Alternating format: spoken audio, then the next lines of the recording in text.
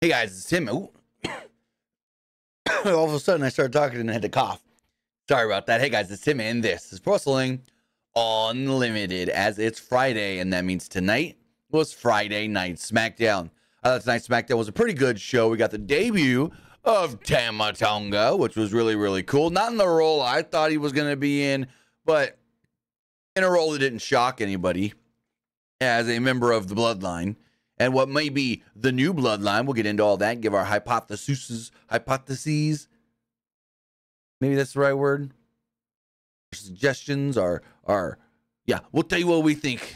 How about we just go with that route? Tell you what we think. But I think, actually, what could happen with Tama Tonga and Solo Sikoa going forward. But it was a great show, fun show. We got a WrestleMania rematch set for next week with AJ Styles and LA Knight. The winner goes on to Backlash to challenge Cody Rhodes for the WWE Championship, so that should be fun as well. I think it's going to be AJ Styles. Cody's the babyface. AJ's the heel. AJ lost at Mania, so we'll give him his win back by beating LA Knight, but even bigger because he gets a title shot. And it's just my suggestion. My prediction, but with that, so much to talk about, so let's get that rigmarole out of the way. I want to say thank you for joining us here. Twitch.tv/PWU Unlimited, YouTube.com/Pro Wrestling Unlimited, and podcast services all around the globe like Stitcher, Spotify, Google Pod, Apple Pod, Anchor, iHeartRadio, and so much more. Remember, if you are watching live on Twitch, you can help us out a couple of different ways. You can either hit that donate button down below or donate Twitch bits in the live chat. It's a great way to get your comment, question, or concern read live on the air. Also, remember, if you're watching on YouTube, you can help us out and support us one of two different ways.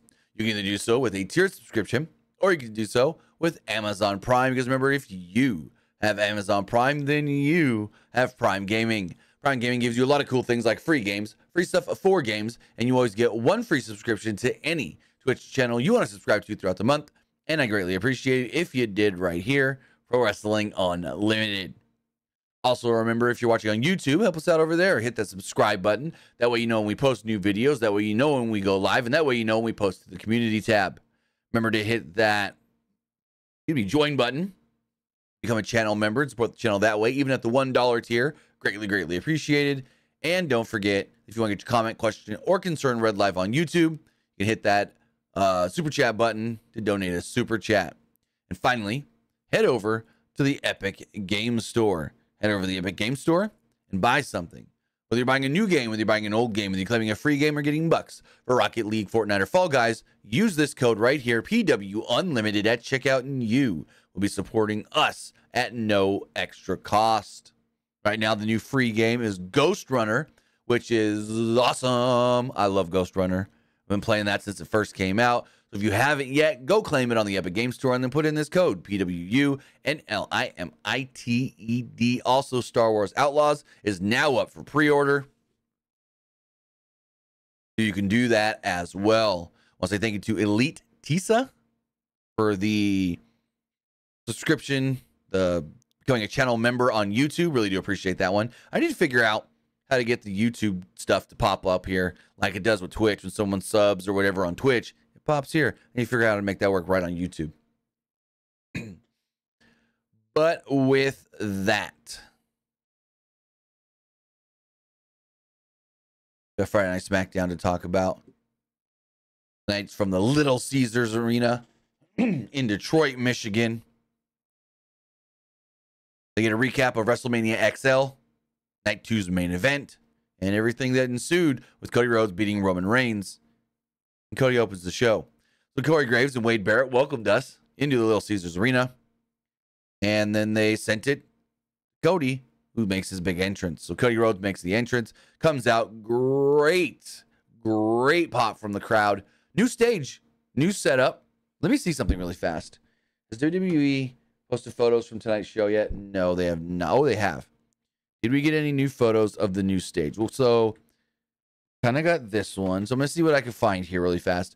We're going to look at this new stage. It's actually not what I thought it was going to be, as I thought the stage was going to be more similar to what we saw on Monday, but it's just a smaller, condensed version of the big, what's it called? The big Tron that they were using a week ago. Also, very minimal pictures of Tama Tonga on here. Actually, I can just do this here. Hold on. We're gonna do something. We're gonna do something real fast. We'll pop this up on the screen.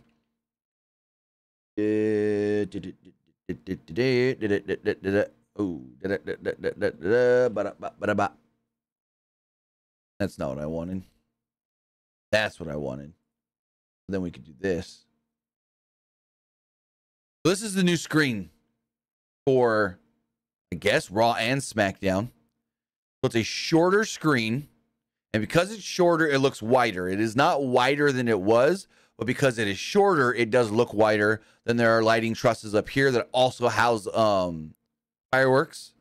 And then there's fireworks you can see down here as well. But scroll through this really fast. I'm trying to see if there's any wide shots. I want a wide shot of the building. Also, very limited photos of Tama Tonga. We've got this one here of the initial attack. A little more of the initial attack. And then Solo coming in with a spike. Tama Tonga raising the one. And that was it. That was it. We don't even get Solo doing the hip attack. You know, Bayley with her new belt.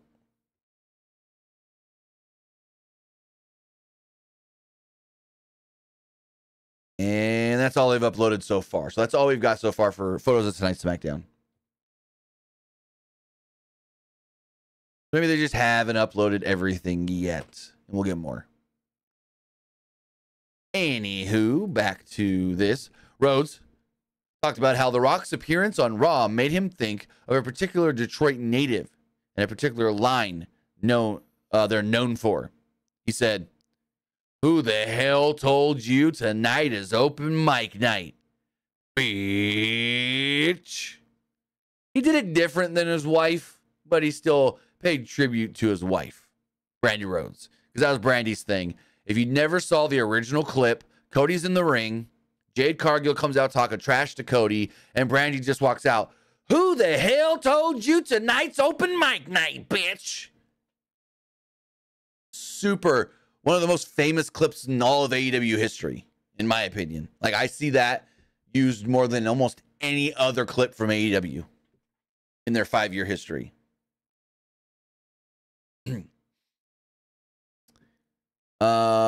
I usually don't do this because he didn't donate, but he did become a member. So I'll read his comment. Elite Tis says, "Solo, Tiffany, and Braun, the future looking good." Very true.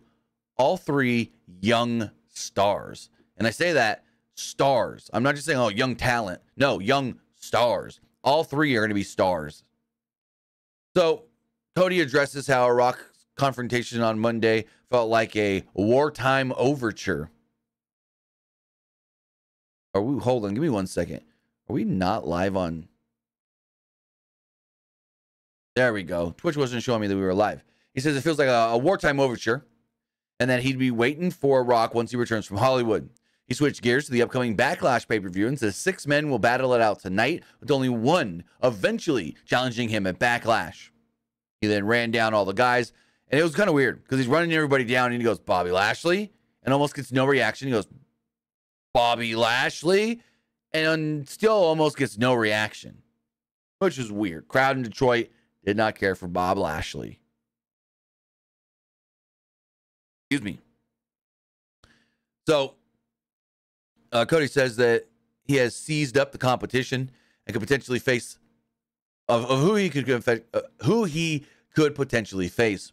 Rhodes says that he no longer is the hunter, but is now the hunted, and that if 6 men are vying for a shot, quote, they best not miss. He then reintroduced himself once more. Once undesirable, turned undeniable, and now undisputed WWE champion. Now, if you see, did it again tonight. They're phasing out that word universal. They're phasing out that word universal champion. So they're getting it back to just undisputed WWE champion. Also, let's just say it now. Bayley called herself undisputed for some reason. She said, "I'm the undisputed WWE women's champion." I don't know about that. You're not undisputed.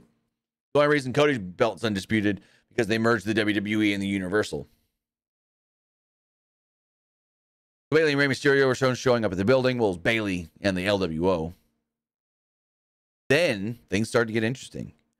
Backstage, Bloodline, Solo Sikoa, and Jimmy Uso were shown standing in front of Cody Rhodes' locker room, which normally would be the Bloodline's locker room. Kevin Owens walked into the room as Solo Sikoa said Solo Sikoa said that he'd taken care of it. Paul Heyman told Solo, that's the champion's locker room. And since the Bloodline doesn't have the championship and wins and losses matter, that carries consequences. And that's why it's Cody's locker room. Solo said that, he then said that by orders of the tribal chief, we are to get the undisputed WWE championship back to the Bloodline. And Solo was like, I got it. We got a promo for Raw in Montreal where they confirmed, we already knew this, Sami Zayn will defend the Intercontinental Championship against Chad Gable, but they also confirmed Sheamus returns on Monday. So we got Sheamus is returning video last Monday, but they didn't tell us when. Yet tonight, we have learned Sheamus is back on Monday in Montreal. So that's awesome. That's cool. I can't wait to see the Celtic Warrior back on Raw, back on WWE television. We haven't seen him since last August. Yes, August. Adam Copeland Edge's last match was the last time we saw Sheamus. So very cool. Can't wait to see Sheamus back and see what they do with him going forward.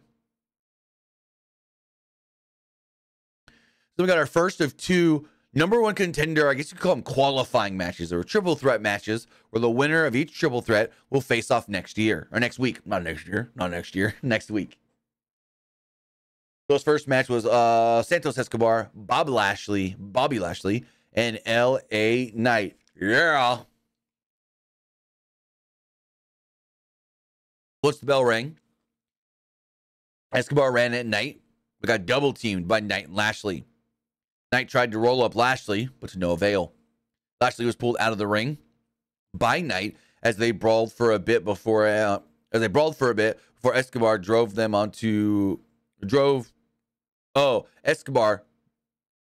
into each other. Back down, they went to a commercial.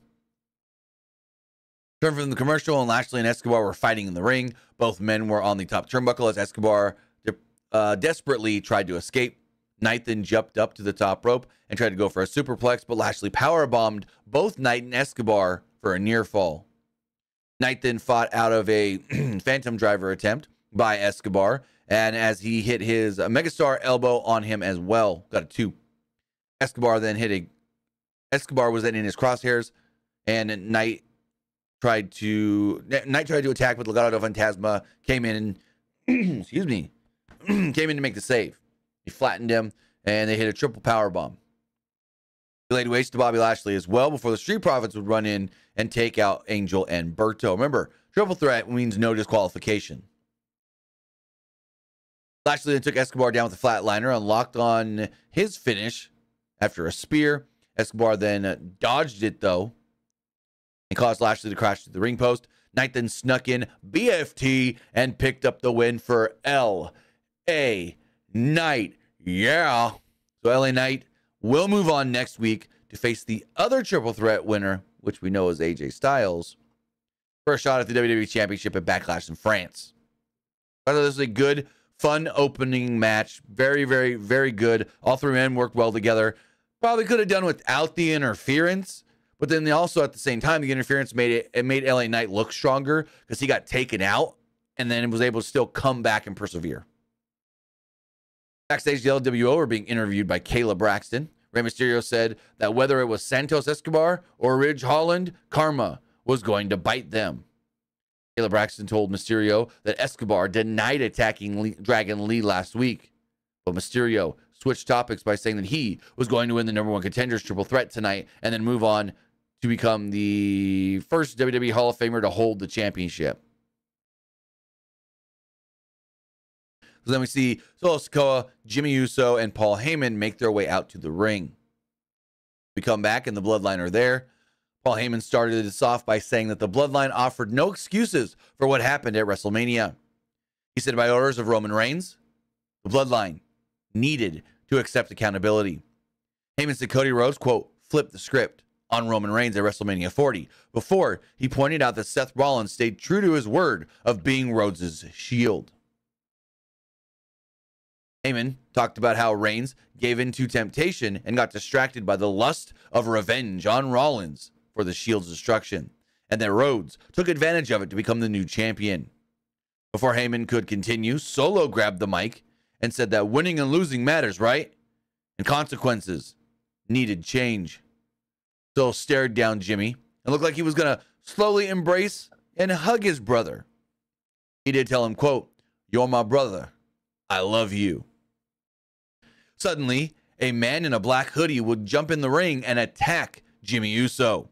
The man would pull that hood off and reveal it is none other than Tama Tonga. Tama Tonga would continue the attack on Jimmy Uso, and he held him up for Sikoa as Sikoa hit the spike. They then threw him in the corner.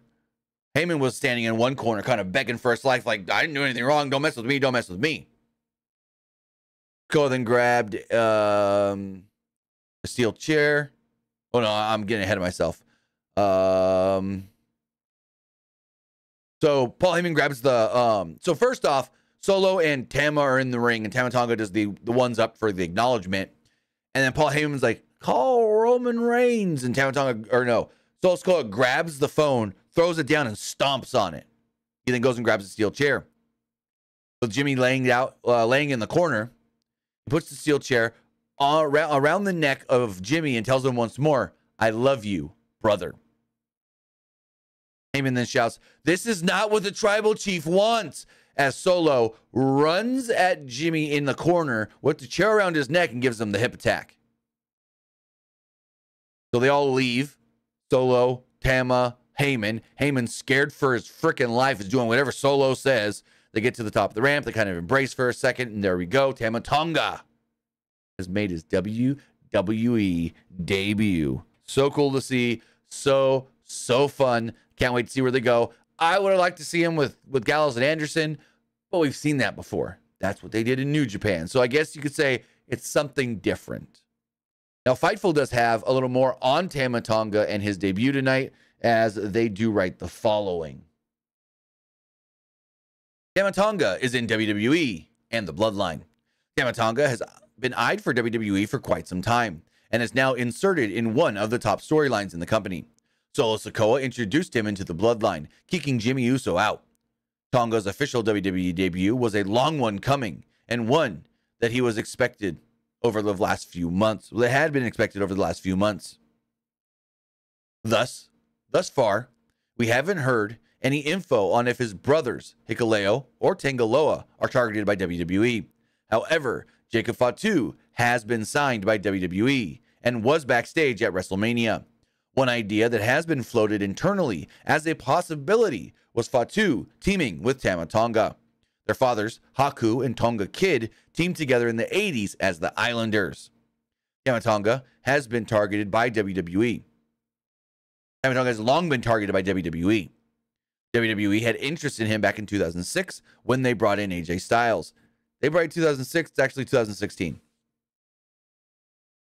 Carl Anderson, Luke Gallows, and Shinsuke Nakamura. But Tonga opted to stay in AEW. No, they wrote this all wrong.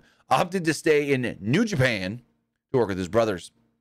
We reported last year that WWE had interest in both Hikuleo and Tama Tonga, but things were held up when an unofficial hiring freeze took place when Vince McMahon forced his way back into the company. We haven't heard of any talks between Tama Tonga and AEW as of yet, and we're told it was a foregone conclusion that he was headed to WWE, and has always maintained a positive relationship with the company.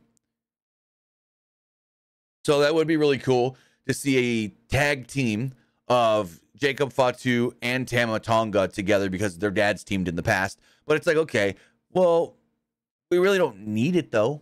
Like, yeah, throw Jacob Fatu in the Bloodline with these two. But I think Tama Tonga and Solo Sikoa, them together, those two would make a great tag team. Put the tag team titles on them. Maybe you do all three of these guys, and hell, here's a fiery take.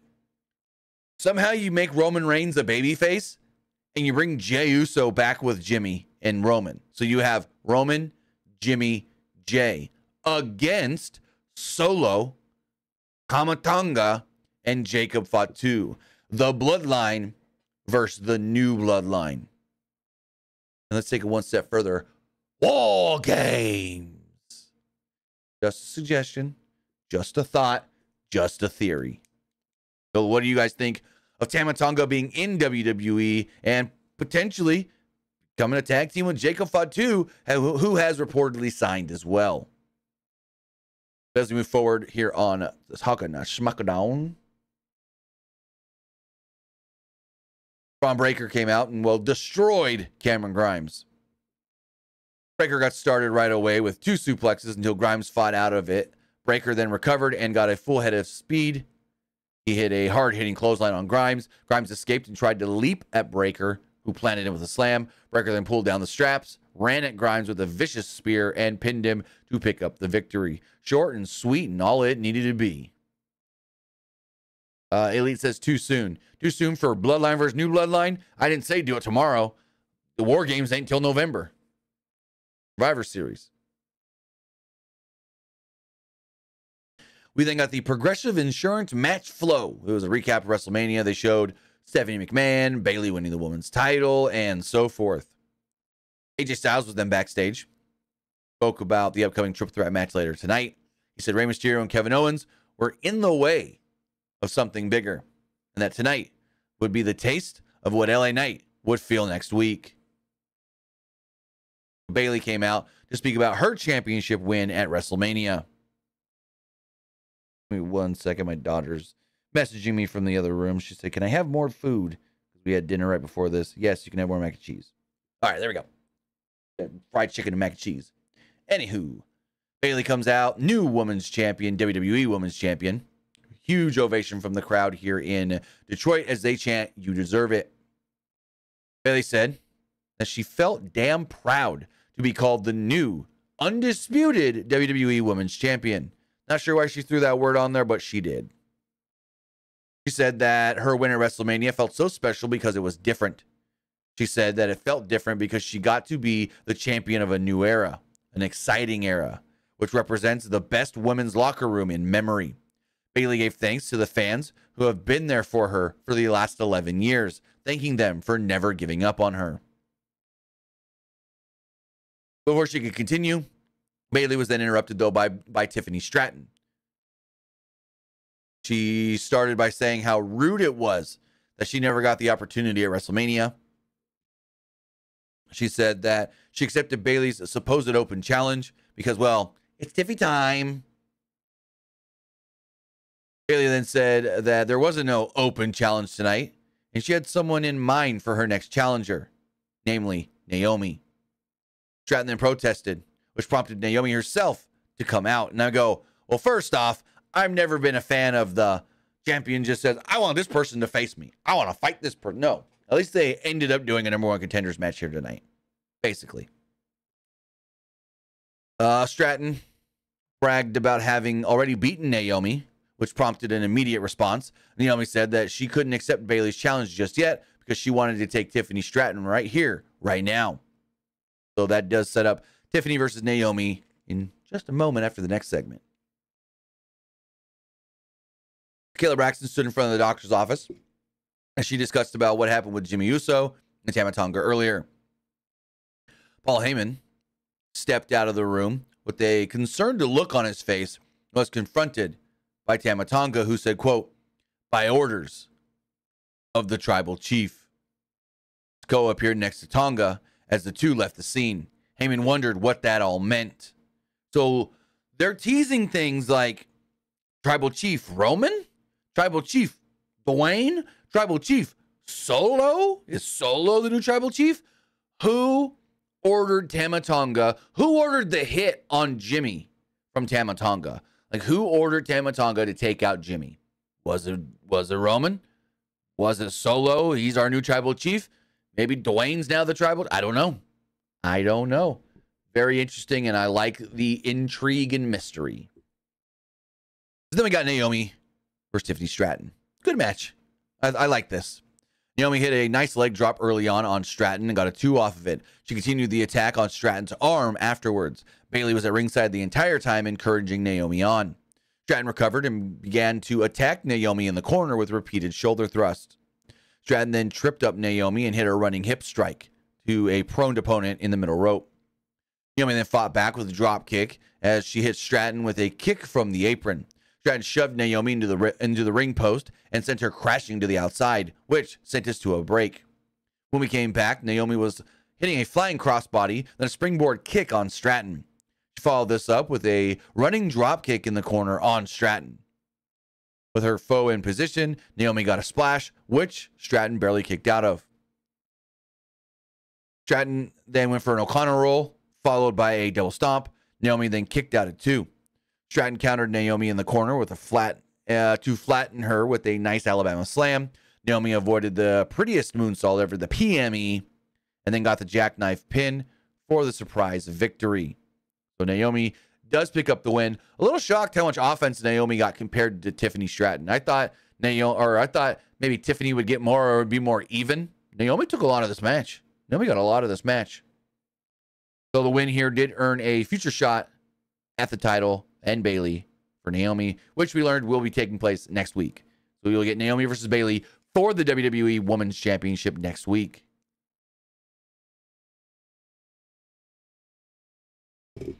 Just like I said, I wish Tiffany would have got more offense, and it also sucks she's already lost a match. Like, she shouldn't be losing yet. Give it a couple of months. Got a video from A-Town Down Under. I loved this. So, we get a video from them before we... And not really much happens in the video, but what I'm going to talk about here in a moment from Grayson Waller's Twitter today was so good. So, Nick Aldis says that we need to figure out new challenges for the SmackDown tag titles. He had the Street Profits and New Catch Republic with him. Aldis said that they'd find a challenge for Austin Theory next week. We learned there's going to be a 4-way tag team match. John Iconic says Jacob Fatu will debut at NXT. I don't think so. Word is main roster. So,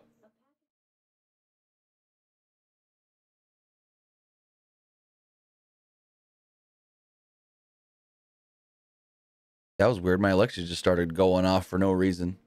Tell me about an order that came earlier today. Weird. Anyways, so Austin Theory did a video today from a pool and said, I'm here in Florida. I ain't going to cold Detroit.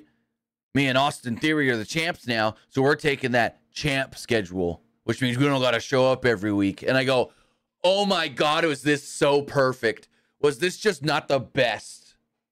Basically, they're like, Roman Reigns is the champ, or was the champ, and didn't have to show up every week. So I'm a champ. Austin's a champ. We don't have to show up every week because we now have that champion schedule.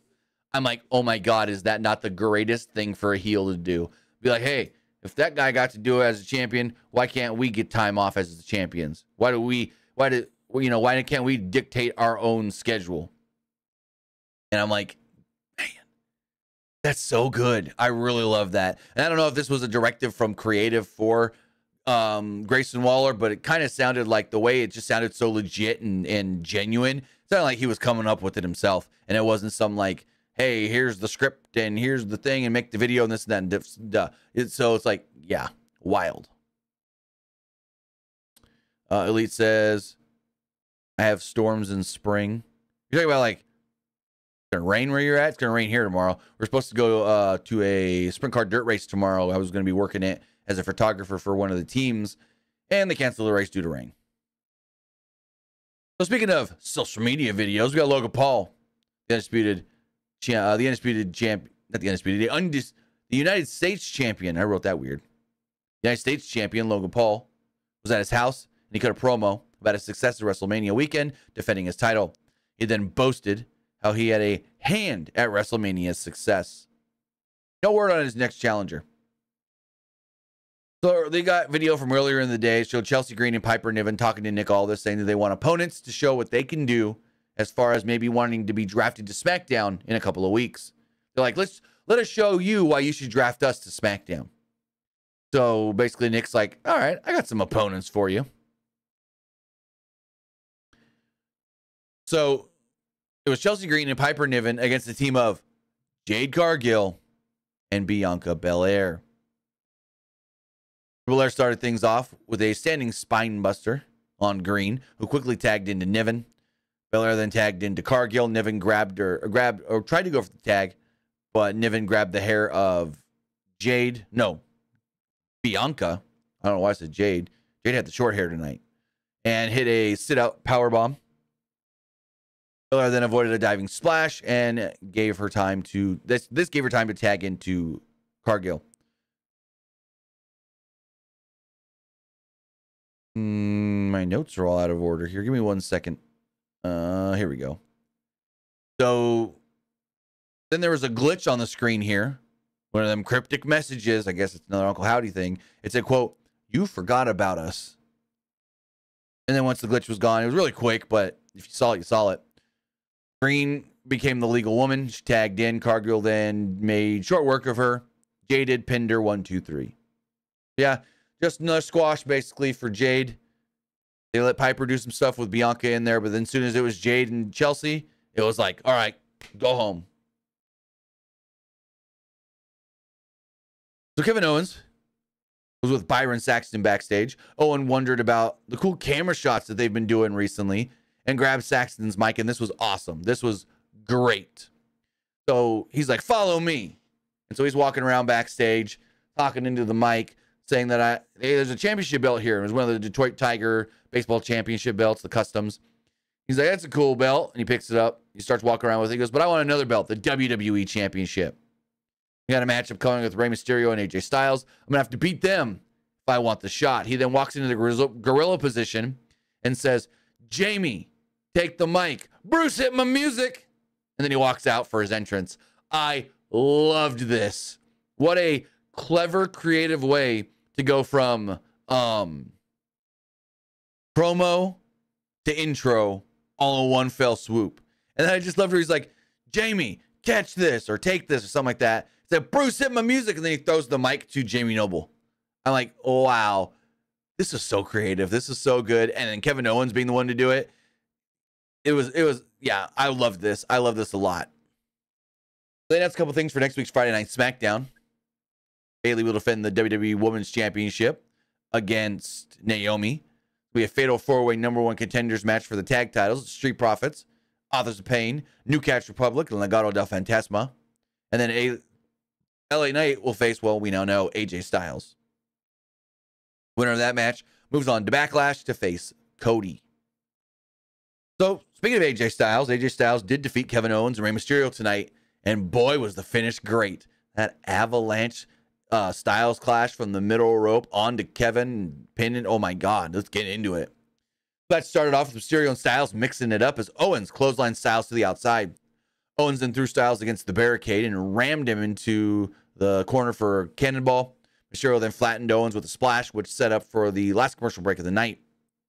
When we came back from the break, Styles, Owens, Mysterio, they were all fighting it out in the ring.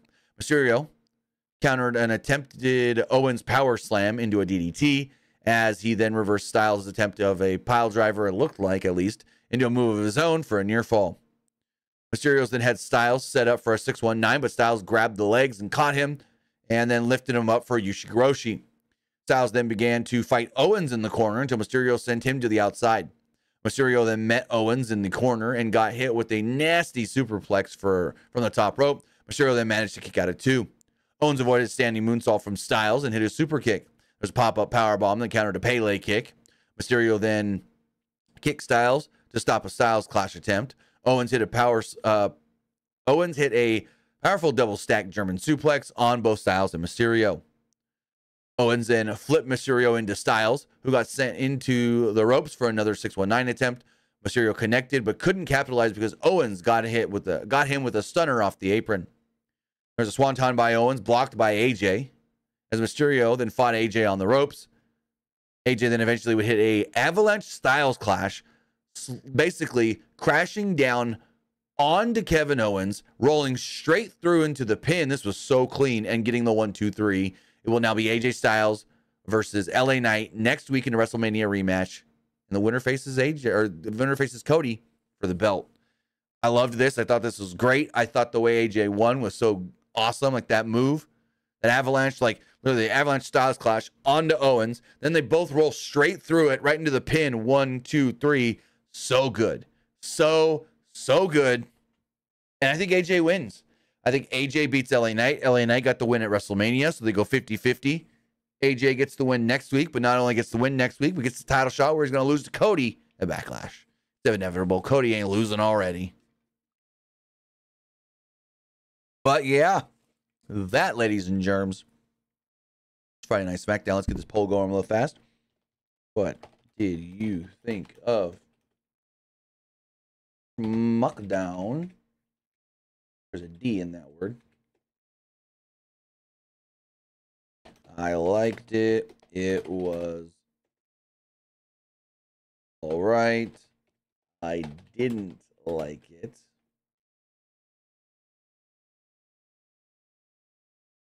All right, so we have this and this and that and there. If you're watching on Twitch, you can go vote. But let's refresh these other polls as well. Got the Twitter. We've got the... Did I not do it? It did it again. I go to post the community poll, and then it doesn't actually post. So weird. It's like the 4th time in the last week that it's done this. We do have a Threads poll. So Threads poll here, 77% liked the show, 15% thought it was just all right, and 8% didn't like it. We got the Twitter poll. 93% liked the show, 6% thought it was just all right. And then finally, the YouTube live poll, 84% liked the show, 16% thought it was just all right, and nobody disliked it. Everybody that voted on Twitch liked the show. With that, guys, I want to say thank you for joining me here. Twitch.tv/PWU Unlimited, YouTube.com/Pro Wrestling Unlimited, and podcast services all around the globe like Stitcher, Spotify, Google Pod, Apple Pod, Anchor, iHeartRadio, and so much more. Here in a little while, I'm going to be live with my son on Twitch.tv/TimmyBuddy. We're going to be streaming some Fortnite. Maybe have a couple other people join us as well. So come hang out with us a little bit later and have some fun. But with that, guys, we'll see you guys next time.